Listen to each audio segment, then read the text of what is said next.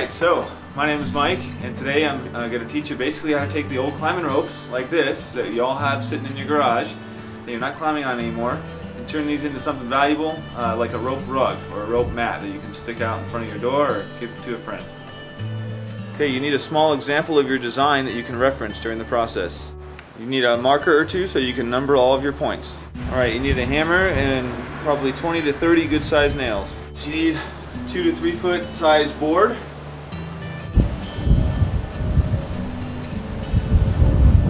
Okay, so this is what your board should look like when you get started. You've got numbers marking all of your turns, and you've got easily identified nail points. Okay, so when you're working, you can do it on the floor, but it's much easier to have a tabletop surface around waist high. Alright, so this is the starting point. You simply want to start at number 1 with one end of the rope and start following through sequentially in order. So from 1 to 2, 2 to 3, and you want to keep pulling the rope little by little as you go. 3 to 4, I'm going to follow 3 to 4 down here.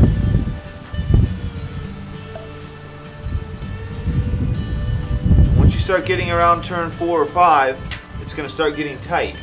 So you have to basically feed out rope a few feet at a time to allow you to make the turns.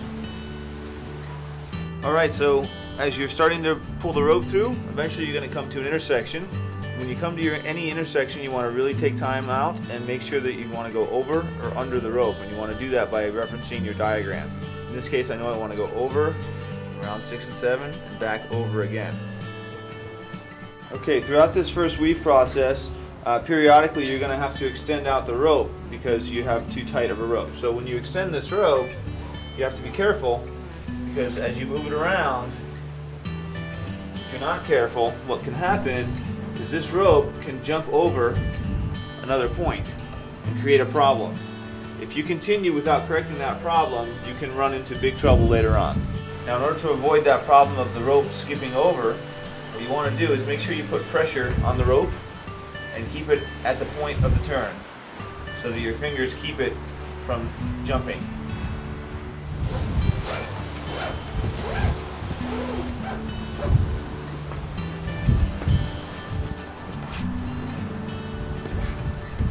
So what I like to do now, just to make it a little easier for the second weave, is to kind of even these out. And one last thing that I do is actually, just to make sure you don't have any mistakes, I'll actually follow it through and make sure that everything alternates. So starting with this rope, it goes under, over, under, over, under, over, under, over, and I'll follow that through the entire rope just to make sure everything lines up. And in this case, I can already spot one mistake that I made. So to get back to this point, that would take me probably a good 10 minutes to undo it, and then another probably 20 to 30 minutes to get back to where I am right now. So that's an hour mistake. Okay, so when you get to this point, when you've finished your first weave and you want to move into your second weave, the idea is just, of course, to go in reverse. And this is the end point, so in this rope is going to naturally just follow this. So you want to get to one end of the other rope and just start in reverse. You always want to make sure you do exactly what you did in the first weave. So this is over that rope, so I'm going to go over and under, over and under, and so on. Now this can get tricky because you have a lot of rope that we have to pull through. So the best way is to have it set up where you can walk entirely around. So when I get to this point, instead of standing here and trying to pull, which is much harder, I can get over here and just do this. Now instead of trying to find the end of the rope again, which is buried down there, I already have this point, so I just want to make a bite like this and then just run this through. So this point is tight. Now, step around again, just pull this way. Much faster. After making that bite and pulling the rope through, what I'm going to have in my hand, in just a second, is the very end of the rope. So now this time I can just start with the end of the rope, follow it through, and so on. So each turn you're going to alternate using the end and then a bite, and then the end and then a bite.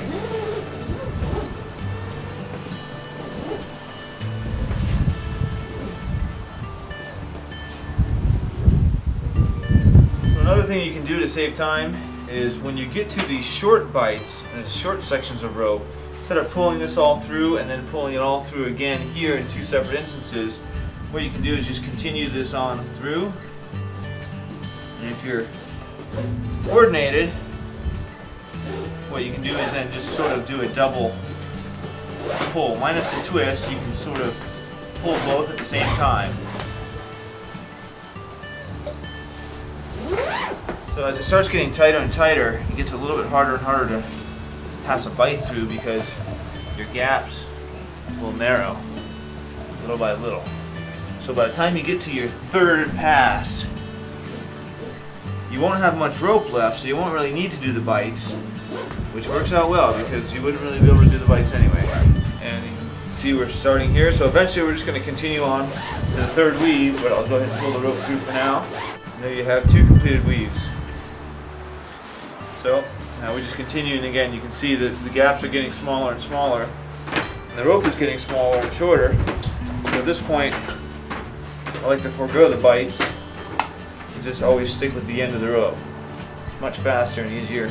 So when you get down to this point, I'll show you on the next weave, when your rope is getting shortened to the point where it only takes a few seconds to get through. Unlike at the beginning where we would just drop the rope and let it drop to the floor as we alternate using the bite versus the end of the rope. When I pull this through this time, if I hold on to the end of the rope, it just allows me to start the next line that much quicker. Okay, so what you may have noticed is as you basically do the first couple of weaves, it's very important to have these nails in because it's really going to help you. But as you start getting into this third weave and beyond, you can see that it can actually become a hassle, as it does here. It becomes too tight and it causes the rope to twist up a little bit more. So right around the third weave is the point where you want to decide to go ahead and take out the nails. It's going to make your life a lot easier.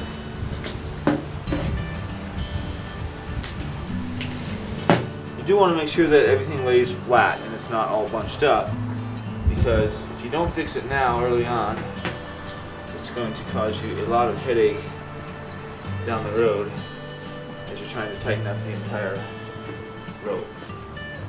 And this will work itself out in the end, but if you leave it like this where you have this big gap and you come through for a third pass, you run the risk of running an over-under problem and actually twisting up the rope again. So this is easy to avoid if you just go slow, take your time when you're running the second pass through, and make sure that you don't allow the rope to twist under or over itself. So you can see now we're done with the rope, and this is kind of what it looks like. It looks kind of cool, but still very big, open, messy, a lot of spaces. But you can see the entire rope.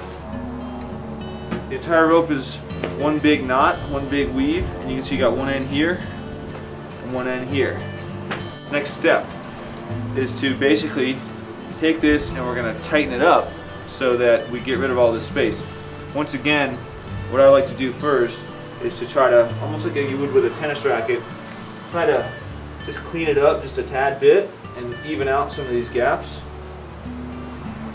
It'll just make your life a little easier in the end, because when I said getting rid of these spaces, that's actually kind of inaccurate, because you're not really getting rid of them by reducing them or tightening it. What you're actually doing is we're going to be extending this rope into that empty space and extending this rope into that empty space until it essentially tightens up. So how do you start that? So what I do is actually start at the corners, so you can see right here, okay? So if you start at one end, in order to pull this any further, you have to go through the entire length of 100 feet of rope, or 150 feet or 200 feet or however long you have. But if you start more towards the middle, right here, you only have to go through half of the rope to get to the end point, if that makes sense. So what I'll do is take this and just kind of pull it a little tighter, as you can see. You want to be careful not to pull it too tight, like this, because again, as we get through the whole rope, you're not going to leave yourself any room to fill in the slack. So pull it a little bit tighter. This part is easy, but time consuming. I want to pull it about that tight, maybe, is all. And I have slack here, and I just want to keep taking up that slack. And that slack is going to get bigger and bigger. So you can see right now it's only about maybe 6 or 8 inches of slack. But you'll see by the time we get to the end of the rope, it will have grown. So you can see this is that same initial tightening. I still haven't gotten to the end of the rope yet. This is just a couple minutes later, but from that initial first 6 or 8 inches, we've already gotten to probably 4 feet or so, 5 feet of slack. And in just a second, we're gonna finally hit the end of that first section of rope, which is right here. So now, we've just added 6 feet of rope that we have to now go back in and continue feeding.